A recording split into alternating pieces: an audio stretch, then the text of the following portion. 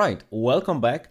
I'm glad to see you in this lesson, and let us start working on the morphing. I want to show you several possibilities so you will know how to perform such a morphing and overall work with paths inside of shapes. Let me show you how to begin with the morphing.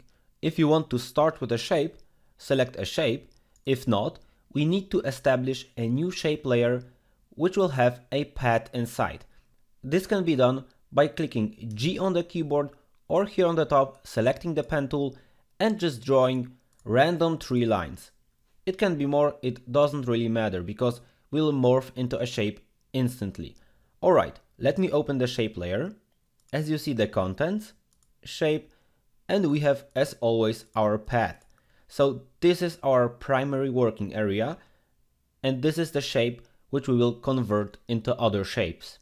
There are a couple ways how you can do it. I will start from the most basic one, which can teach you a lot of useful things. Let us grab the first icon, maybe the Facebook icon, because it's fairly easy, and let me show you the first technique. The first technique is if you have any shape, you can drag it over into After Effects and you can make the morphing by hand. What I mean by that?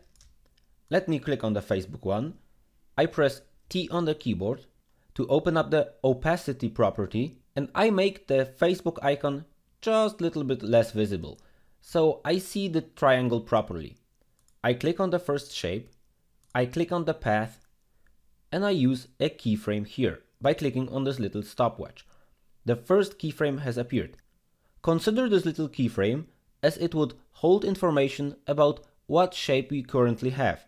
So I'll move 1 second forward, I click on the path here, and by having this tool selected, I can do this Facebook icon manually.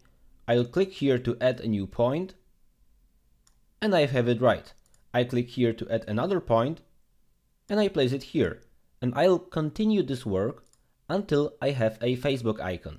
This might be a little bit tedious, but this is the most simple and proper way to establish a perfect path from an icon we see above here. In a moment, I'll show you how to make this on autopilot. I just want to show you a few principles. Let me speed up this process a little bit. If you have a little corner here and you need the Bezier tools to make it rounded, you select the left Alt key until such an icon appears. Once you click here, this particular point will have their Bezier handles and you can work with them. Okay. Let me continue by clicking and adding another point here, and this other point will be here.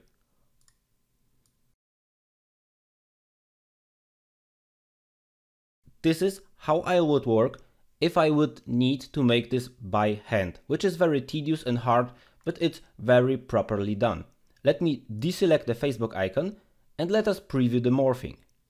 On the first keyframe, we have the triangle, you see those points, and on this keyframe, we have a ready morphed Facebook icon. Well, it's not perfectly precise because I wasn't spending much time on it, but the idea is conveyed into this technique.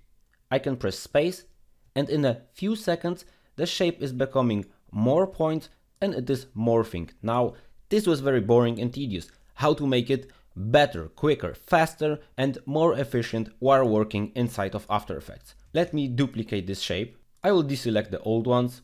I have a new shape.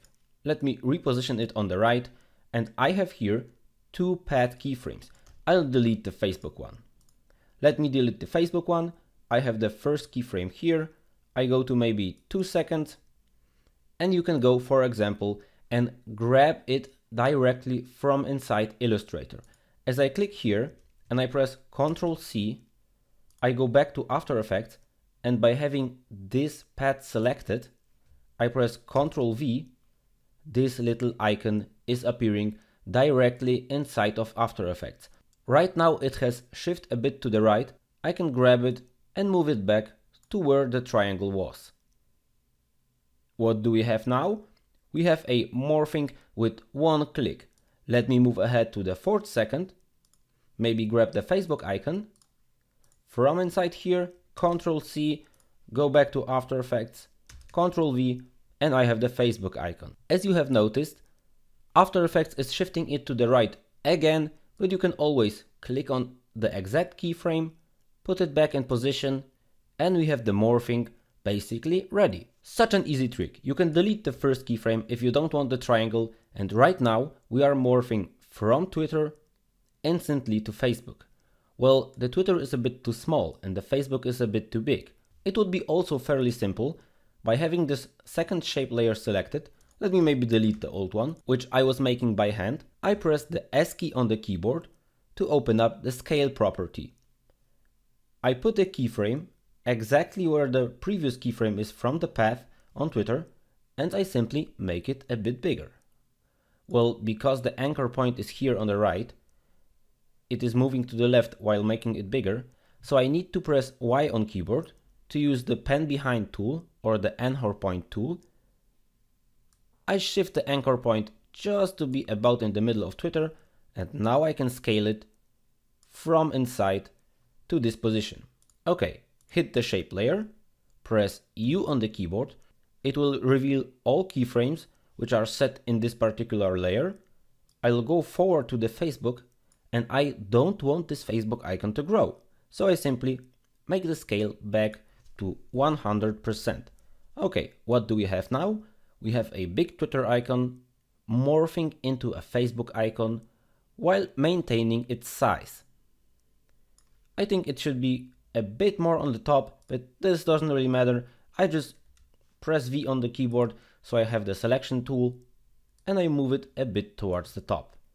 Okay, do I have the morphing right? Perfect. Right now it looks very good.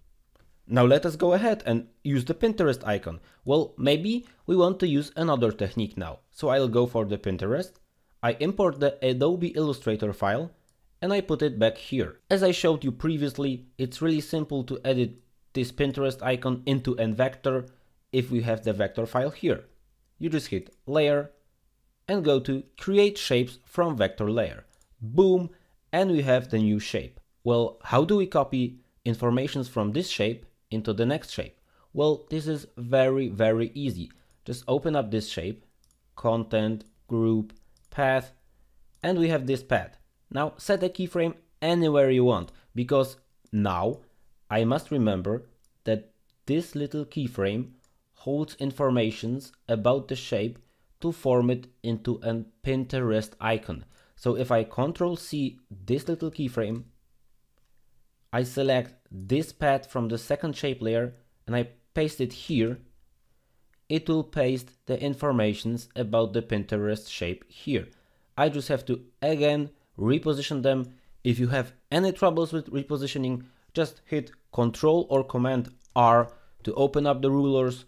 Create a little guide for yourself. Just hold here on the side, put a few rulers. This is about the middle of the morphing I want to perform. Let me delete the Pinterest and let's preview what happens. Well, okay, I was a bit wrong. The middle was here, about here. Let's preview the effect. All right, Facebook is very nice. Pinterest is a bit off, but that's no problem. I just click it here. I position it properly. I think I will also set a keyframe for the scale, just in case maybe the Pinterest is a bit too big. And let me preview the effect now. I press space. Well, it's going a bit slow. It's morphing a bit weird, but that's no problem. We'll adjust it in a few moments. Alright, what do I notice? That they are morphing too quick. So what you can do, you can copy this keyframe, move forward, paste this keyframe again here, and between those keyframes, nothing is happening. We have the Facebook icon and only the scale is changing. So we also have to copy the scale into the same exact position. So we have no movement at all and we are ready to go. Let's preview the effect. It's morphing the first time, it's staying as Facebook, it's morphing the second time, and we are ready. Okay, right now we have learned how to morph from one shape to another.